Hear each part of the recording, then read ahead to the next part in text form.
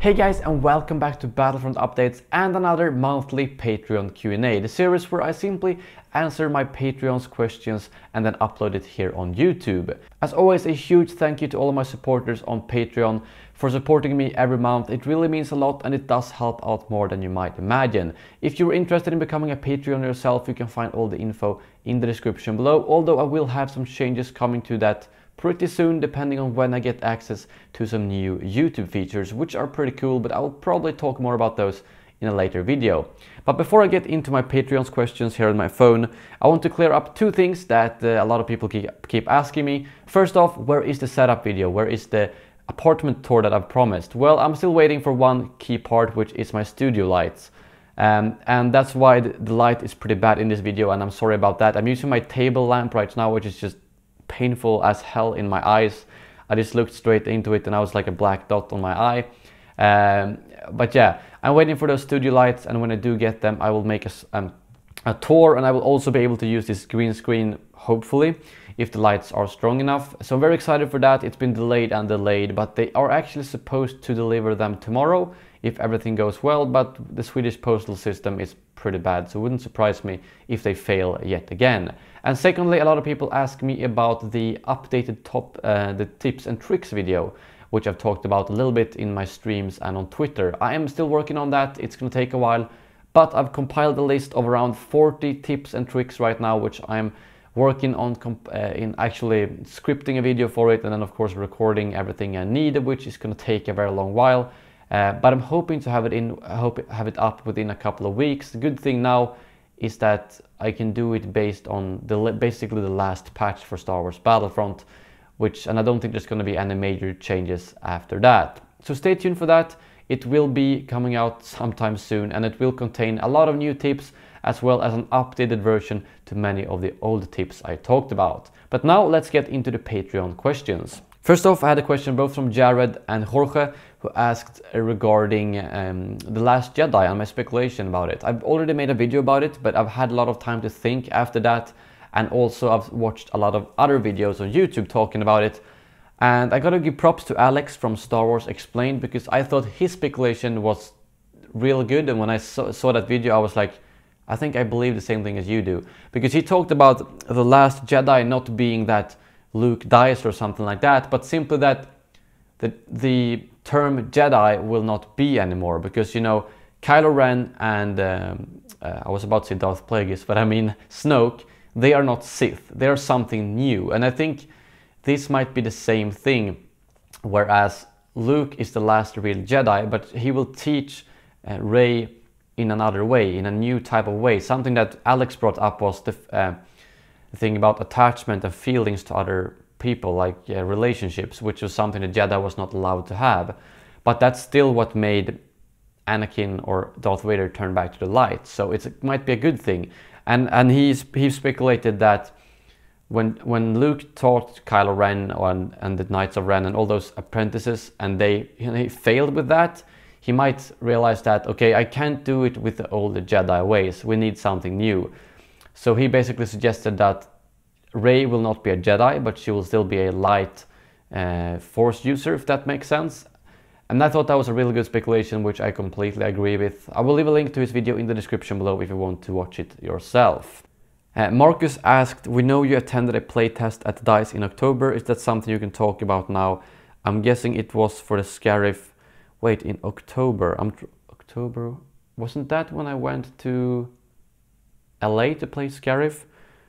I did do another playtest, which I was allowed to say that I did a playtest, but unfortunately I can't say what that was.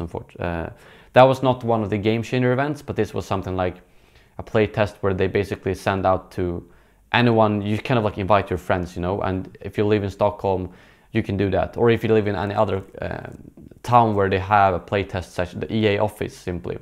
So no, unfortunately I can't talk about that, and I'm not sure if I ever will be able to. And just adding to that, he also said it would be interesting to know what was different from the playtest compared to the final product. For all the DLC events we've been to, that's basically been the final version we've played. So for Scarif, well, all the 4 DLCs we played a couple of weeks before the release, so that's been the final version. It was only the base game that we got the chance to play early and give feedback to changes. We gave feedback to changes to the DLCs as well, but that was at the point where they couldn't change it for the release, but it had to be for a patch.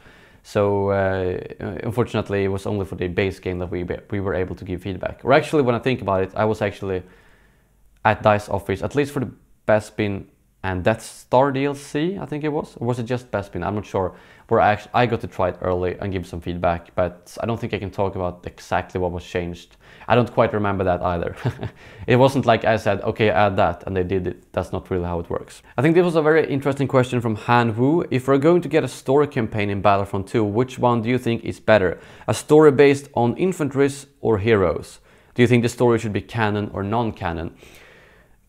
I feel it's very hard for me to decide on this, but I feel like for Battlefront and the kind of game it is, and especially the Twilight Company Battlefront novel, I feel like it would be cool to see a story from a normal trooper's perspective, but that's still a canon story. So it's basically like reading these novels or comic books about characters that we didn't know about, but they kind of become an important character in their own story, if that makes sense.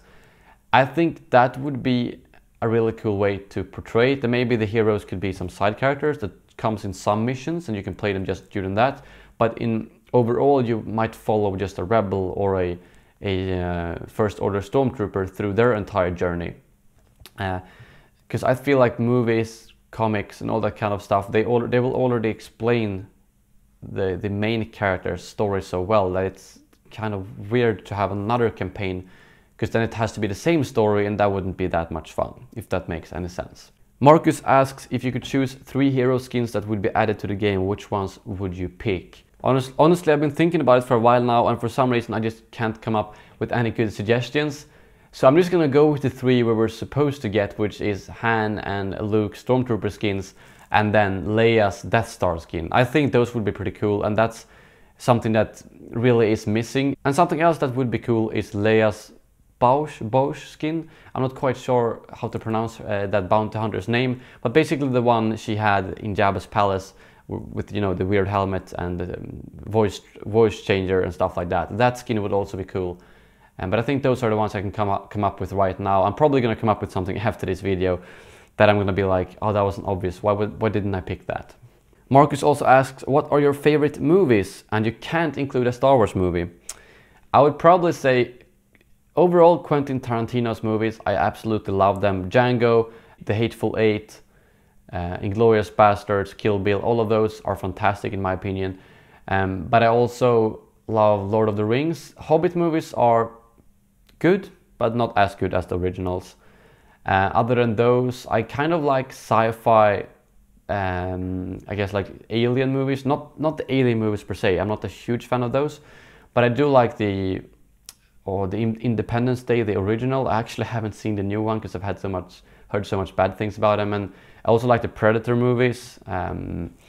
So I guess that's sort of some of my favorite movies. Terminator as well, I love those. But I don't have any of these like these are my absolute favorite movies I've watched 500 times. Except for Star Wars, of course. Jorge asks, what's your favorite Star Wars movie sequence other than OP Darth Vader in Rogue One? I would probably have to say I really like everything about Palpatine in Revenge of the Sith. So both when he talks about Darth Plagueis and when he seduces Anakin to the dark side. But I also love Tarkin in Rogue One. I don't know why. I like searched up those scenes online just to watch them again. I didn't care about Tarkin at all after A New Hope, but there's something about Rogue One. I don't know if it was the technology about making him CGI or if it's just his character in Rogue One. I just loved every single scene with Tarkin in them, and Krennic as well. So I would have to say this, basically scenes with Palpatine and Tarkin in Rogue One would probably be my favorites, and in terms of like non-fighting scenes, I guess you could say. But also Yoda versus Palpatine is pretty awesome as well. And then we have a question from Jorge, who says that we got a last bug fix and rebalance patch. How does it compare relative to your expectations? Seems like a lot of the big broken things got taken care of. Anything else big left? And the next question, just to get them both at the same time from Fupa is if you could make one balancing tweak to the infantry combat system, weapon star card or trait, what would it be? So first off, I think they did nail that patch pretty much because there's no major glitches now. However, I still think they need to fix that freaking bug where you can merge infantry with heroes. Like, I don't know, I don't want to say exactly how you do it because it's freaking annoying, but you can do that to basically get infantry, infinite secondary fire and those kind of things, which is really frustrating.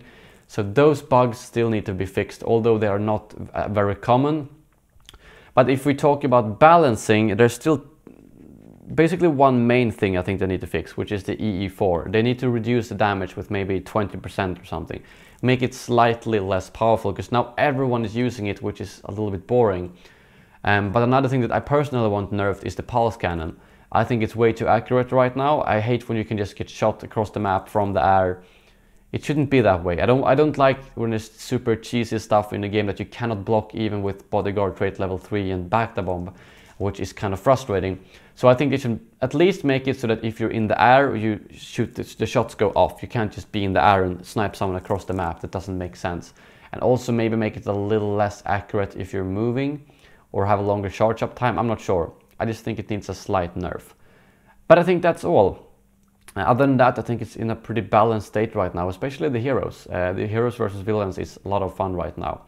And that slight nerf to Chewie was very well needed, because he can't just wreck every single enemy hero in 2 seconds anymore. But that brings this Q&A to an end. We will see if there will be another Patreon Q&A next month or not. As I talked about in my last Q&A, there is some pretty cool features that YouTube are working on. It's out for some people, and my network is still working on getting them for me, because when they add those, Patreon is kind of gonna be outphased, I guess you could say. But yeah, as always, a huge thank you to my Patreons and for all of you watching this video and for the support on my channel. I really appreciate it. Thank you very much for watching, and as always, may the force be with you.